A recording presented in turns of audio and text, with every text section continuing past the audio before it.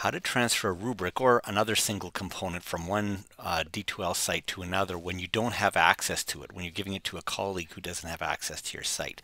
So in this case, if you go to Course Tools, Course Admin, you'll see in rubrics, under Assessment Rubrics, that I have created a rubric and I want to give it to my friend in their class. So what I'm going to do is I go to Course Tools, Course Admin, and Import, Export, Copy Components. And then I go down to Export Brightspace Package and Start.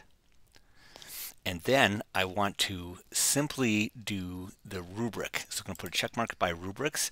Now I could export all of them, but for me, I'm just going to export this one. So I'm going to click on there and go continue, select individual items to export. And then here it is. Here's the one that I made. I called it rubric, and then continue. And then if there's any files, I always click here just in case to include in it, like if there's an image or something, and then export. And then done. And where it's going to appear is this bell. So if I give it a minute and click on it, there it is. And I can click on the download, and there's the zip package. I can click on the zip package, and there it is, zips down there. And that can be emailed.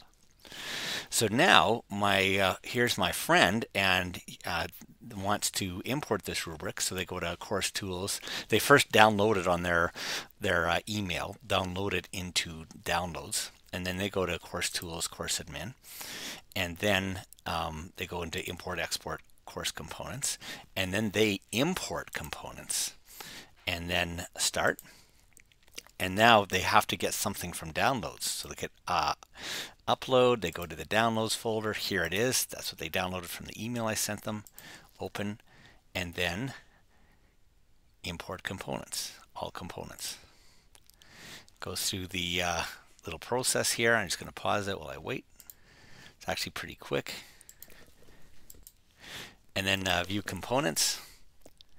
And if you go into, that just puts it into content, but in this case it's really in Course Tools, Course Admin, and if you go into rubrics, it's now there.